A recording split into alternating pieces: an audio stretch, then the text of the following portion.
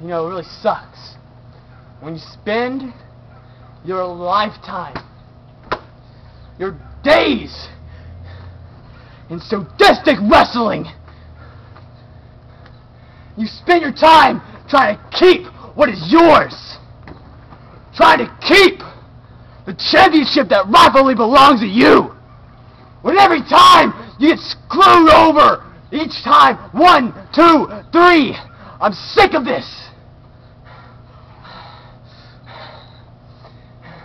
Look at this. Partners have each other's backs. Where's my partners at, huh? Who's my friends? It's sadistic. I don't care about any of you bags. You don't help me. You don't help me. That was my title. And Ted Gilmore had no right interfering in my match. That championship is mine.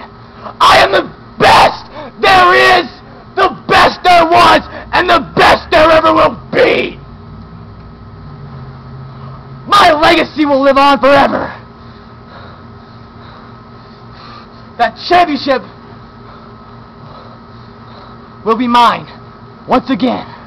Once again, it will be around my waist. But first, that no account T. Gilmore, the so-called threat of sadistic. Well, guess what? I got a threat for you, T. Gilmore, and that's me. I am the one and only Psycho. And have blood tears. You will cry the blood of 1,000 innocent souls that have been tortured by me. In a graveyard match, your life will be buried beneath this earth. And you're going to be buried alive. Or dead. I don't care. Just remember this.